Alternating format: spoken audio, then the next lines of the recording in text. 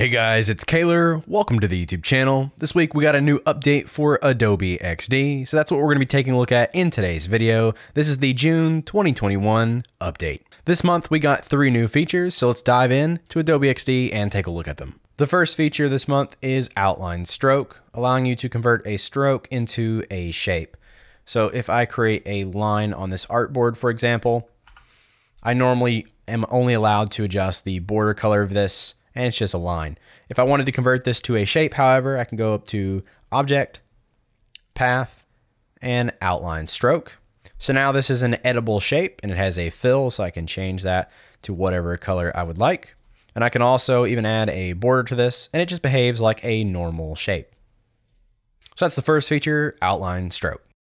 Next up, we now have Inner Shadow. So we've had Drop Shadow for a while, but now we can actually use Inner Shadow, which just allows you to add an inner shadow to an object to make it look like it's behind or sunken into the screen or the artboard.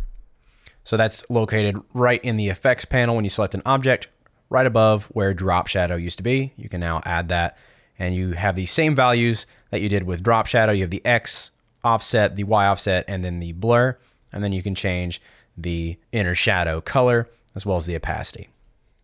The last feature we have is the angular gradient. So you can fill components with an angular gradient to design things like pie charts and color pickers. You can also add this to just any regular shape. So if I add this to this rectangle, I can go to the fill, and now in the drop down we have the addition of angular gradient.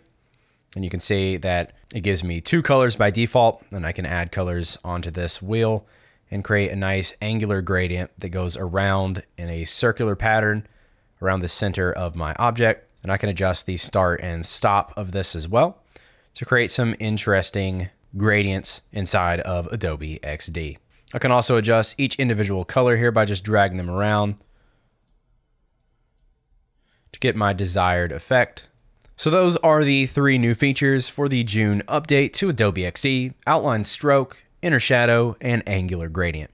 Let me know what you guys think of this update down in the comments below. If you like this video, make sure you give it a like, subscribe for more design and Adobe Xd related content, and as always, have a great day, and I'll see you guys in the next one.